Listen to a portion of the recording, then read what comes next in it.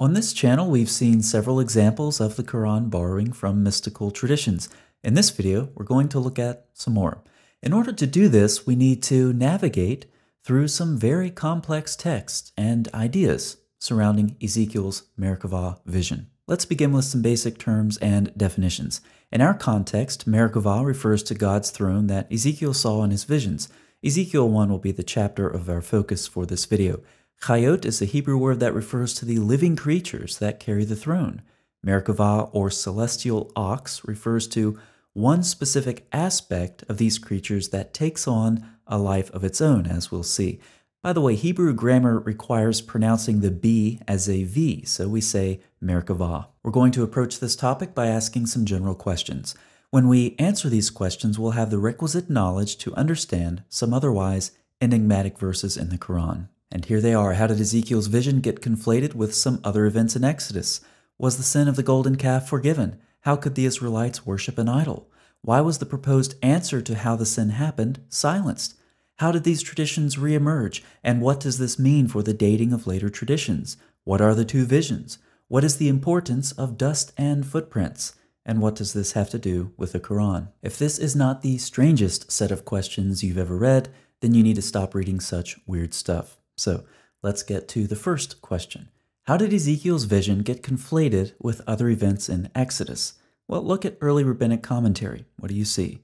Very frequently, these rabbis will connect several passages together, and they'll do this on the basis of a single word, and it doesn't matter what the context is. Let's look at an example. Ezekiel 1 describes, in part, a calf as well as the face of an ox. Of course, Exodus 32, as we all know, refers to the golden calf, and Psalm 106 refers back to the latter with contempt, calling it an ox. Of course, what these all have in common is their bovine features. Because of these common features, the rabbis conflated the Merkavah vision in Ezekiel with other events in the Exodus, including the episode of the golden calf. We'll see what this looked like later on, but for now, our first question has been answered at least well enough to move on to the next question. Was this terrible sin of the golden calf forgiven? Let's look at a proposed answer, beginning with a homily preserved in Leviticus Rabbah. This is referring to Ezekiel 29:16. There shall no more be anything that brings the iniquity of the house of Israel into remembrance. It is written, the soles of their feet were like the sole of a calf's foot, referring to Ezekiel 1:7. And it is written, they made themselves a molten calf, Exodus 32:8. The purpose? There shall no more be anything that brings the iniquity of the house of Israel into remembrance. There are some other similar examples from about the 3rd century. We'll look at one more and then explain what's going on. Ezekiel sought mercy for it, and it was changed to that of a cherub.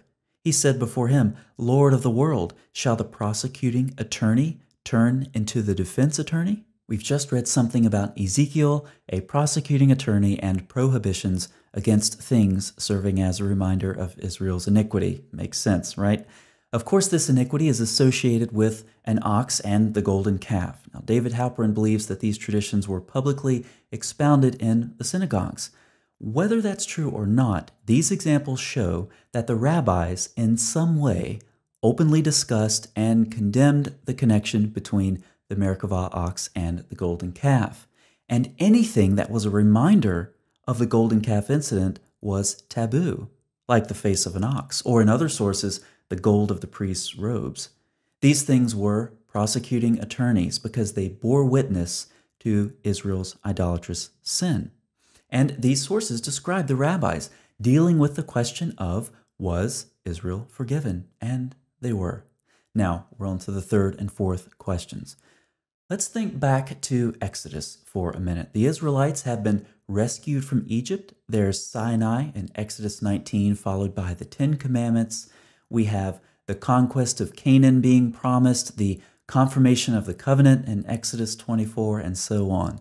Things are looking good. But then, in Exodus 32, the people are worshiping a golden calf.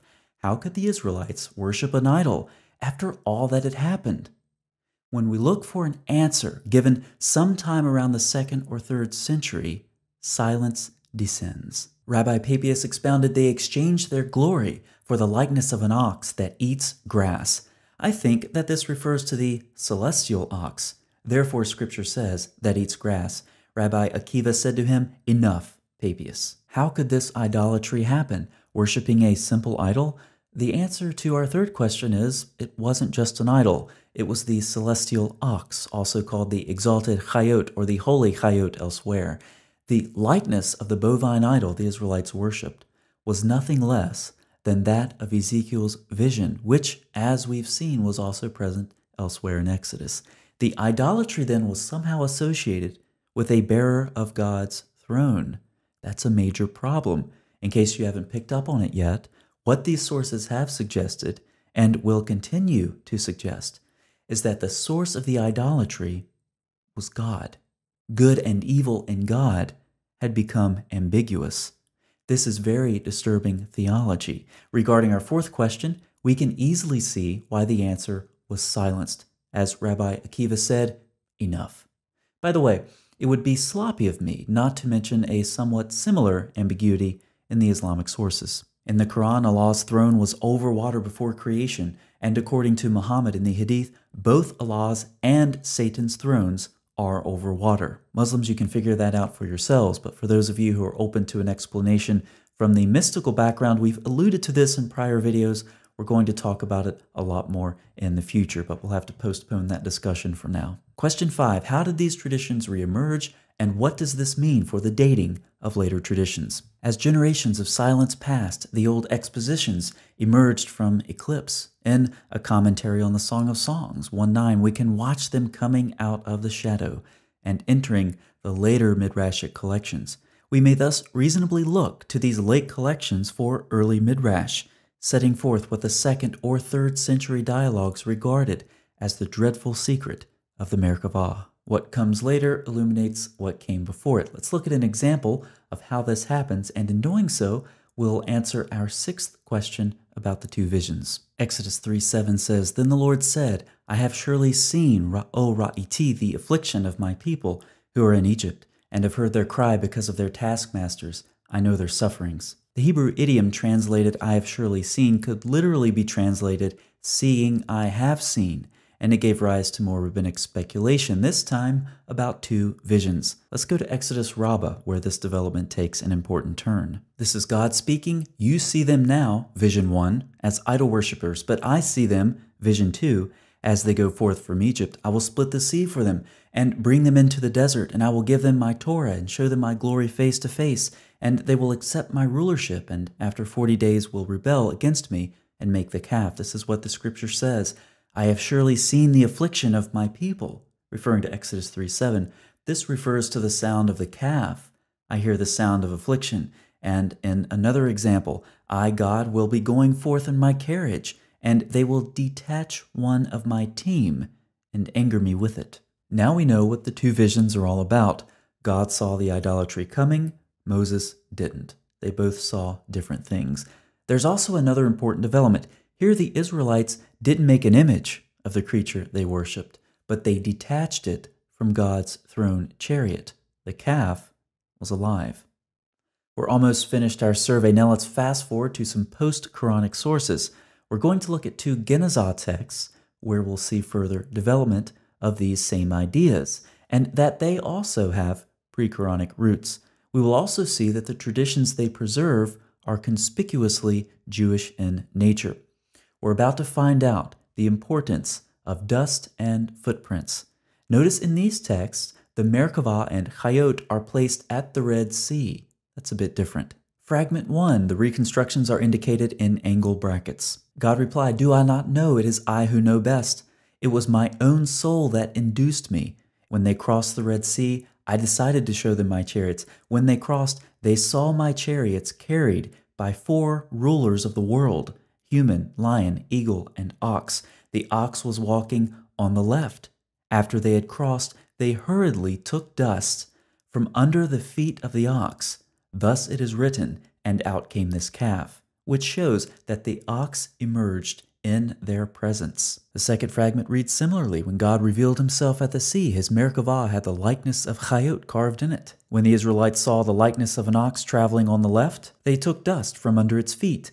When they made the calf, they took this dust and threw it in, with the result that the calf stamped. There's also a report from a 15th century German mystic named Menahem Seuni of a now lost midrash on the Song of Songs 6:12. He took some of the dust that was underneath the ox element, translation questionable, and kept it with them until the appropriate time. Who is the he who took some of the dust from under the ox? We'll save that for another video. We have now finished tracing the development of these stories about the Merkavah and Exodus.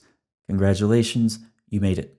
Let's look at our last two questions. What is the importance of dust and footprints, and what does this have to do with the Quran? Surah 2096 sounds very similar to what we just read. I took a handful of dust from the footprint of the messenger. Could this verse, which the Quran places in the context of the calf episode, be a variant of a similar story that we see placed at the Red Sea in the Genazah fragments? I believe it is. But is there anything pre-Quranic that talks about this curious element of the dust and the footprints? Let's go to the Talmud. Another teaching of Rabbi Hanina, there is no other besides him, Deuteronomy 4:35. Not even sorcerers can contend with God. A certain woman tried to take dust from beneath the feet of Rabbi Hanina to cast a spell over him to kill him. So what is it about the dust and the footprints? It refers to the belief that you can get control over another person or creature by using the dust of its footprints. Muslims, do you believe in that? Your God does. That's how he says the calf was created in Surah 2096.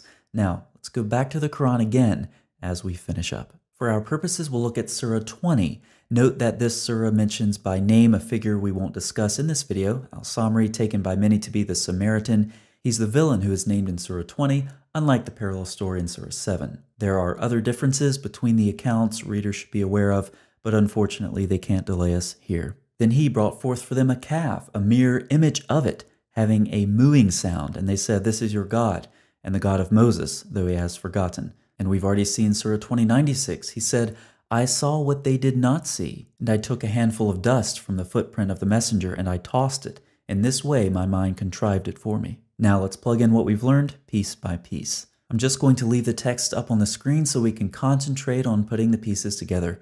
Surah 2088, then he, the person we'll do a video about later, brought forth for them a calf. What was the calf? Depending on which one of the traditions that the Quran is borrowing from, it's either the Merkavah ox itself or an image of it, as the next phrase would indicate. But the lemma jasad and its root occur 4 times in the Quran. I have 3 of them up for you. In addition to Surah 2088, there's 38:34 and 21:8. 7:148 also, but we're not going to talk about that because it's a parallel to 2088. We've seen in a previous video that the background for Surah 38:34 is the story of Solomon and Ashmedai, the king of the demons, and Ashmedai was anything but a mere image, so that makes the translation questionable for Surah 38:34. In Surah 21:8, the term simply refers to a normal body, and back to our verses, the calf is clearly alive in the Quran. In the other 2 places, the word occurs. The calf moves, it walks. That's why you can gather dust from its footprints in verse 96. So I'm going to argue against the translation image in Surah 20 and Surah 7. I think that's reading Exodus too much into the Quran. Back to Surah 2088, the calf had a mooing sound. That's a quick comedy break for those of you who have made it this far. Good job. Why did the calf moo? We've seen why the calf mooed. According to the rabbis, the affliction that Moses and Joshua heard was the afflicted cry not of the people, but of the calf. Remember, that's the sound of affliction in Exodus 32:18, and this is connected to one of them being detached from the carriage. Now we're going to talk about something very odd, like we have been the entire video. What does detaching have to do with the sound of affliction? David Halperin says, if this process of detaching involves the tearing apart of a fourfold whole, i.e. a psychic entity, we may imagine that it would involve pain for the members being separated. This is perhaps why some midrashim say that the calf lowed, which I assume to be an expression of anguish, the sound of affliction mentioned in Exodus 32:18. It's difficult to tell what these people thought was happening in the psychic realm, but that seems to be as good a guess as any. Back to Surah 2096, the handful of dust from the footprint. We've already discussed this point, but we have yet to identify the messenger. First, there's a relevant variant here in the perfectly preserved Quran. According to Abdullah ibn Masud, it's not the dust of the footprint of the messenger, but it's the dust of the footprint of the messenger's horse. So several Muslim commentators then read this to be a reference to Gabriel's horse. We can actually trace how this developed as well, with Muslim scholars borrowing from rabbinic tradition, no surprise. Regardless, Halperin reminds us that, in line with the Merkavah context we've been exploring in this video, the Chariot are portrayed as messengers in Jewish tradition as well. So there's no need at all to depart from the Merkavah context to explain the messenger. And finally, the phrase in Surah 2096, "In this way my mind contrived it for me." Saul Lieberman points out that the second sentence reflects Song 612, "It was my soul that induced me." We recall that this verse is the focus of all the medieval Jewish versions. The tale they tell, we now realize, must be older than the Middle Ages. We now see that all of these otherwise very obscure phrases in our two verses can be coherently explained when understood against the mystical context from which they derived. The calf mooed because it was alive, having been detached from the Merkavah, or having derived the essence of the Merkavah ox from the magical dust of its footprints. "I saw what they did not see" comes from rabbinic exegesis of the Hebrew idiom ra'o ra'iti. The Chariot are described as messengers in several rabbinic sources, and "in this way my mind contrived it for me" refers back to Song of Songs 612, a focus of rabbinic interpretation which describes God's regret at bringing this event upon himself. Think about these stories being told back in the 7th century in an oral culture. I'm sure they were fascinating. You could captivate your audience with stories about magical dust and footprints and a golden calf that mooed. It makes a great tale, but it doesn't make great scripture. This story, as we've seen, is entirely derived from esoteric exegesis, and wherever you put the Quran along the timeline of the development of these traditions, you have to admit, once again, we find the Quran drinking deeply from the well of Jewish mysticism. And Muslims, when time and time again I trace these stories in the Quran back to their mystical roots, you can't tell me it's the word of Allah. I suggest you re-examine your doctrine of the Quran's divine origin in light of what I've presented in this video and elsewhere. I'll see you next time.